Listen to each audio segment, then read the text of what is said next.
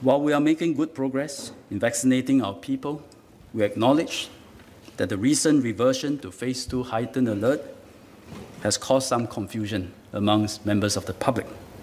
They are asking, are we still committed, or is the MTF still committed to the path towards normalcy and living with COVID-19? The answer is a definite yes. For that is the only way for Singaporeans to regain our lives and livelihoods, for Singapore to reconnect with the world again, for our young to look into the future with hope.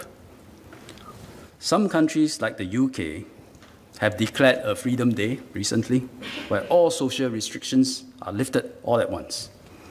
Others, like Israel and Netherlands, opened up and saw sharp increases in infections and hospitalisation and have to dial back very quickly. Ours will be a controlled opening. We are not going to do a big bang, because predictably things will then blow up.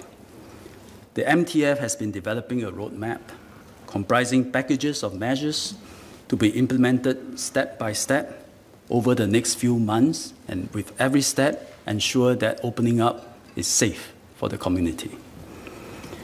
But even as we do so, we must bear in mind that until we reach a sufficiently high vaccination rate, especially amongst our senior, we will continue to be vulnerable to unexpected setbacks, just like what we are going through now.